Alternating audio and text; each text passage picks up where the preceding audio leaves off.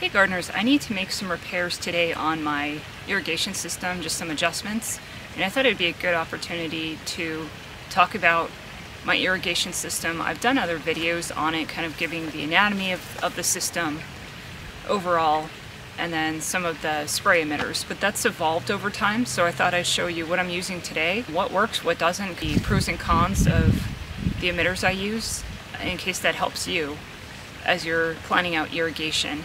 So whether you have just a few plants or a lot on drip irrigation, I think it's good to know how the system works and how to make repairs if you need to, rather than relying on someone else to do those. It's actually quite easy to do it yourself.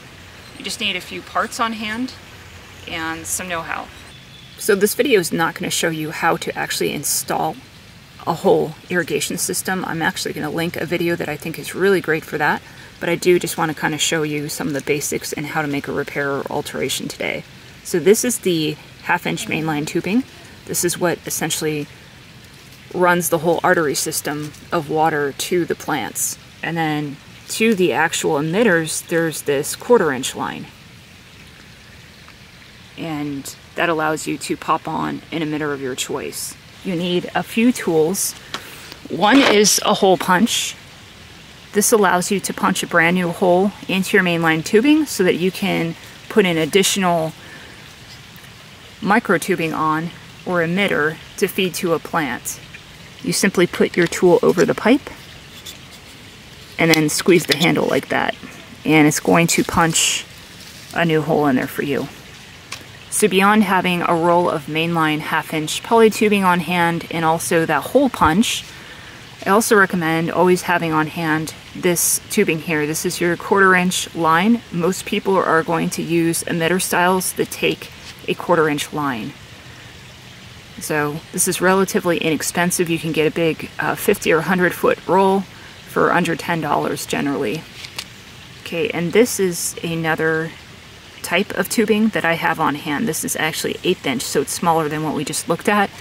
And I use that because that is the size that's required for these spot spitters. We'll take a look at these in action and why these are useful, but I just want to kind of show you that the barb on the spot spitter fits into an 1/8-inch line. So we saw that's a perfect fit. Obviously with the 1/4-inch, it's way too loose. It's not going to work there. So if you're going to use this type of emitter, you definitely need 1/8-inch line. Just to point out, these are a few different emitters that I can put onto my 1/4-inch line. I use these actually for my roses to water them. These are similar to what you would see as like the flag type drippers. These put out a smaller volume of water. They're meant to be run for a long period of time to do a slow soak. So these are made to go onto the 1/4-inch. Almost every emitter you're going to find is designed to go on 1/4-inch. The different colors just mean different flow rates. So I believe these are 1, 2, and 3 gallon per hour. These are made by a company called Bowsmith. They're a non-clog design, which is why I went with them with the flag style. Those tend to need some maintenance because they have calcium buildup. That's just in our water supply here, and it can affect the flow rate over time. These I've never had an issue with. I've had this in use for several years now, and I've never had any kind of clogging happen on these. Another emitter style that you'll see often in my yard is this guy here. This also will attach to 1/4-inch line. You know, you just force that onto the end there. There's all sorts of different manufacturers of these types of style bubblers, but they're referred to as like a mini fan sprayer, a mini bubbler. You can basically close it all the way in with the adjustable top so that no water comes out, or you can rotate it, you know, fully open. These are excellent for hitting a large radius. The disadvantage with these is I tend to break them a lot. Stepping on the tops breaks them. This little barb can break off very easily, gets brittle and breaks off. These can actually move on you, move on their own without you doing anything. They can completely pop off, which is no good because now you have a jet of water coming out. Or they can even like move closed. I've seen that happen. or move more open. So they're not fixed. I mean, that's the point of them. They're adjustable, but the main issue is they don't stay where you have them set. I love that they're adjustable, but I don't like that they move on you on their own. All right, so these are another style of emitter that I've been using a lot lately. I just got introduced to them last year, actually by a channel called Edibles and Exotics. So shout out to you, Kurt. Thank you for introducing me to these because they are absolutely awesome. So here's an example of the emitter. Unlike the one we just looked at, there are no moving parts. It's not adjustable. So they just push on to the line like that. And when I have it plugged in like this, it's going to spray water out in a fan pattern. It has another barbed end, so if I want to just stop watering for a time of the year, I can simply push it on this end and it's going to basically act as a plug so that no water will come out. So starting with the pros, why do I like this? I tend to not break these when I step on them. I don't break them. They're built much more solidly than those fan sprayers. There's no movable parts, so they're not going to pop off on you, which is really nice. They're much more reliable on the amount of water that's coming out of them for that reason. They're very consistent because it's just designed to output a fixed amount of gallons per hour, and it does that job. I like that I can turn it off as well by plugging the other end when I want to shut off water to a plant or a pot. Now the only downside to these is if you need different flow rates, you're going to have to get different colored emitters. You cannot adjust it up and down, it's fixed. So you will have to buy more of these, but they're super cheap. So you can buy all the various flow rates, and then if you need to move up one to a higher flow rate, it's pretty easy. You just pull off the old one and put in the new one. So beyond the tubing, the tool, and the emitters, you're going to need connectors. So another thing that's going to come up that you're going to need to repair is your mainline tubing. It can easily get a gouge in the material. You know, you could accidentally push a shovel through it. I've done that many times where I've gouged my own line because I wasn't paying attention and put a hole into it. You could have a rodent like chew through it or a dog chew through it. So the first step will be to cut that damaged part out to where you have two ends now. There are lots of different couplers out there to make a repair. This is my favorite. It's, again, something I get from Drip Depot. I like these because they're so easy to put on and easy to take off. To make your repair, you're going to push the barbed end onto your tubing. So you want the tubing coming up all the way there. You do the same thing on this side.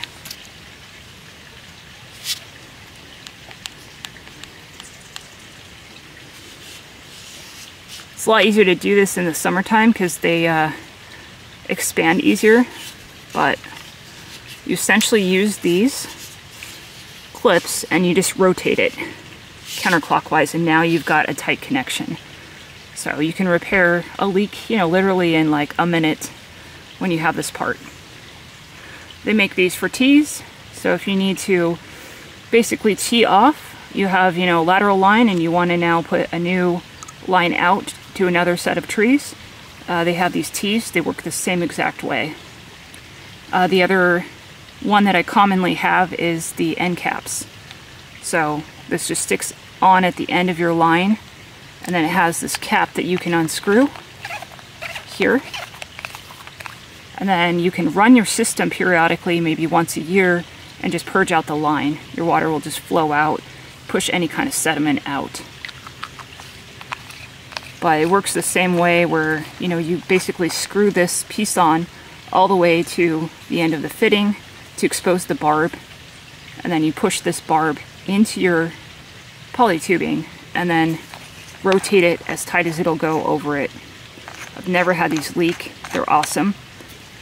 The last thing that you're going to need are some barbed connectors. The main ones I use are going to be couplers. This allows you to elongate your line. Same thing if it gets damaged or you just need to extend it, you plug this onto one end of your line, and then plug another piece on the other end and extend it out to as far as you need it.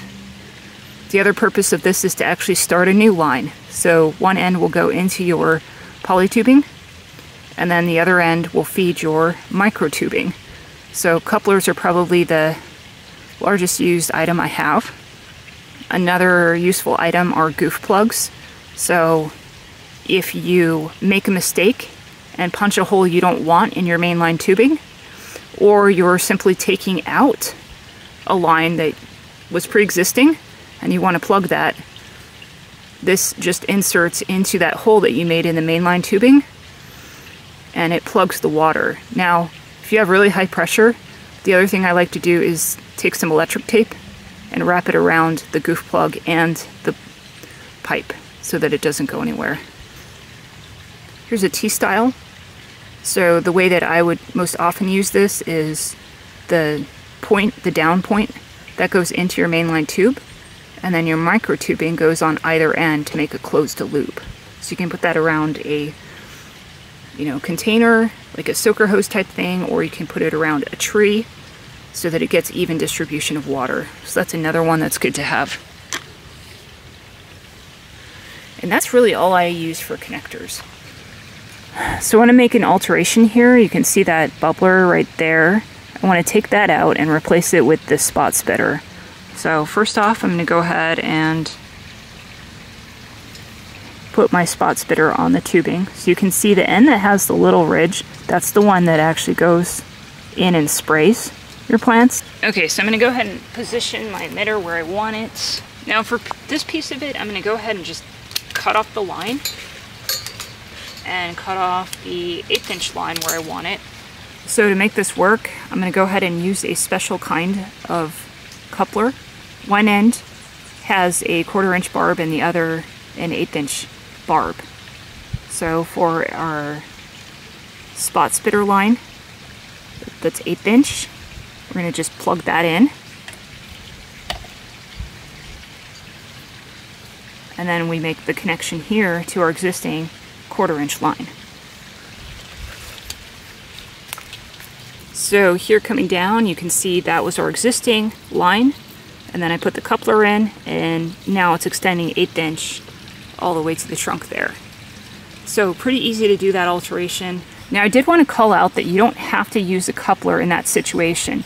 We could have gone all the way back to our mainline tubing, make a 45-degree cut, take it all the way back to your mainline tubing directly. You can actually directly insert 1/8 inch line into your 1/2 inch poly tubing. What I find to be the easiest is, you'll go back and find the barb, you'll pull it out, and then to easily insert the tubing, they have this tool available where they're selling the spot spitters, and it just temporarily makes that hole a little bit bigger for the moment, so that you can thread your 1/8 inch line in easier. Because it's a little bit difficult to do that without that tool. And I haven't had any issue with leaks or anything like that, or this pulling out after a whole use in summer, no problems whatsoever. So makes it pretty adaptable in that you don't need any connectors when you're using this style of emitter and line. Just running my lines so you can kind of see what these different emitters do. Here in my tropical area, I have a bunch of these